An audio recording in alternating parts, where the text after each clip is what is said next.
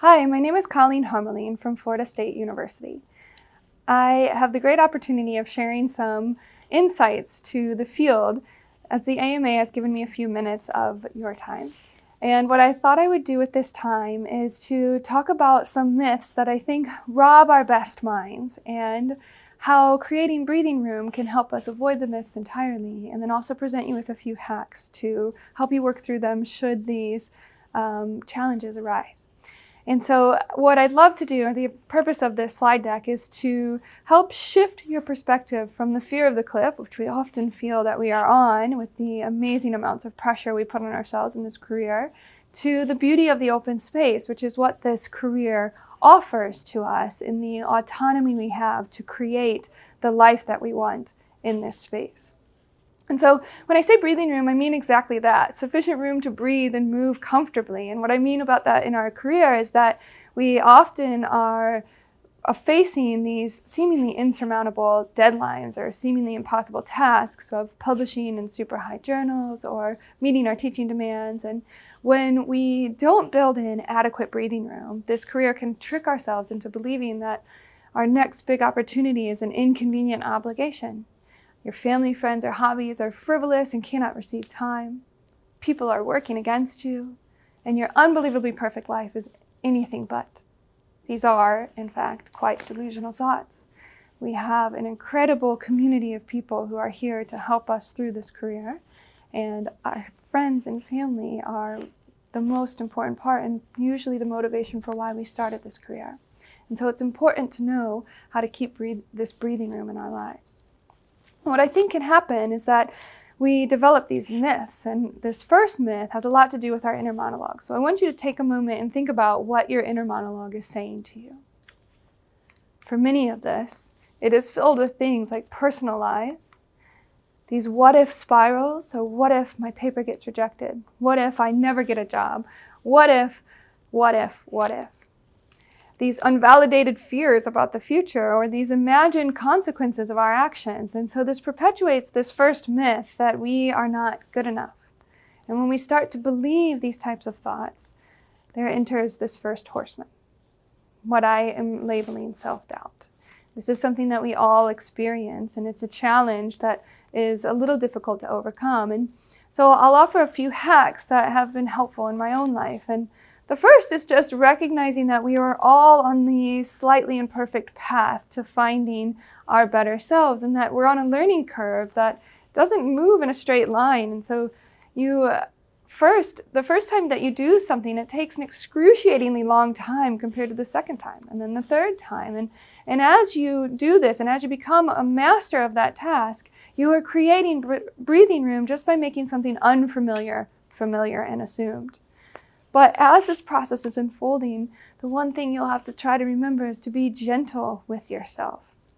That it is part of the process, and knowing that your future self is going to be thankful for all the time and energy put into learning that seemingly impossible task.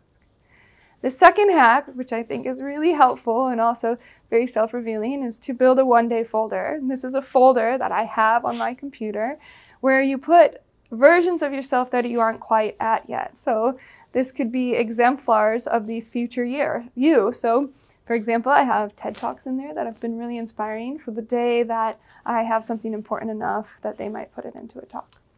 And then the second one is to change those what-if spirals. We're often imagining these very negative consequences for the future, but if these are just imagined, then why not imagine something positive? And so, what if my paper gets accepted? What if my advisor loves my work? What if this paper changes what we're doing and how we're doing it from here forward? And then the third one, which I find is the absolute most effective way at changing this self-doubt personal inner monologue, is to shape your outer voice. Or shape your outer voice, which will automatically change your inner voice. So helping other people have more positive what-if spirals, reminding them that this one moment in time might have a bigger purpose to shape them to their higher selves. And the second myth, and for this one I'd love for you to just sit and think about, what are your work habits? Where do you traditionally type away, write away, grade away? For many of this is in an isolated room, or sometimes late at night. And this types of condition can perpetuate the second myth, that you are all alone. And when you are all alone, you can start to think these somewhat delusional thoughts, which I have titled the second horseman as resentment. And resentment is just this fear of unfairness, or that things are not working the way that you think. And this sort of arises when you're imagining what other people are doing when you're not around and witnessing all that you are doing. And so there are a lot of ways to avoid this type of sort of delusional thinking as well. And one of the most effective ways in my life was to build a virtual cohort. And this was a group of humans that were sort of aspiring to the same goals as me, but weren't co-locating with me. And so I think there are some really important key players in this. And the first one is the cheerleader, the person who can always see your strengths, even when you cannot. The second one is the connector, the person who will introduce you to the person that you need to know. The third is the instructor, the person who can teach you how to do almost anything. And the fourth is the organizer. So the person who always knows when something is happening and where you need to be at that moment in time. The really incredible thing about these virtual cohorts is that when they're put together properly, they remove some of your own fears. And not because you're afraid you can't do it, because they eliminate the need for fear entirely. When people around you that are in the same situation as you are doing the things you want to do, you don't even question the fact that you can do those as well. And so it eliminates the need for courage and just makes what's possible even more attainable. The tricky part about this is we live in the world of public CVs and Googleable accomplishments. And sometimes these cohorts can lead to unhealthy benchmarking. And so just remember that everyone's successful life looks differently. And be sure that you know how yours should look and that you have someone in your cohort to remind you of this. Be your best, not the best. And then another really awesome hack for this and to battle this second horseman is to never work alone. So find a time to do happy hour brainstorms or even just virtually share an office. So I've worked oftentimes over Zoom with a co-author or a colleague, and that helps you to realize that you're all putting in that same amount of time. And then this third myth, I'd love for you to sort of reflect on when do you hit your exhaustion point. We all have them, and oftentimes it's not just one thing, we all have demands outside of this space. But when they come, they can trigger some kinds of thoughts that are even more detrimental to ourselves and can kind of get in the way of what we are wanting to accomplish. So this third myth, none of this matters, can trigger apathy. And this, I think, is the third horseman that can rob our best minds. And some of the things that can overcome this is to remind yourself of what inspired you to get into this career in the first place. And I do this by obsessively studying the greats, reading the inspirational papers that you read in the beginning of this career, and then studying the structure of them, because it's not just none of this matters, but sometimes it's I haven't got anything done in the last week, 2 weeks, or anything to show for this. So if you study the anatomy of these remarkable papers, you can start to emulate them better and feel more productive about yourself. And just remember that your dream mentor may be an anonymous guide, like an AE or a reviewer. And then battling apathy is also a lot of thinking. And so just be suspicious and a little bit skeptical about how you're measuring your worth.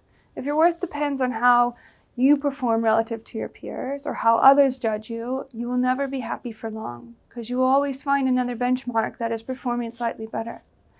And then remember that mediocrity is just a not nice word that we give to the same conditions that define contentment. And so being content exactly where you are is a wonderful gift to yourself. And then when you are writing, write for impact, write for you. The best papers are the ones that change you, your view of the world, or your role in it. And when you've done that, you've accomplished something in and of yourself that doesn't need external validation. So if there were some things I would say you could do today, I would first say that you are good enough. Put one thing in your one-day folder. You are not alone. Introduce one person to one person they should know. And control your what-ifs. Unsubscribe to any dangerous distractions. And that can be entertainment, that can be types of news, that can be conversation partners that help to fuel dangerous personal lives. So remember, you are not helpless, you're never hopeless. And together, we can do this.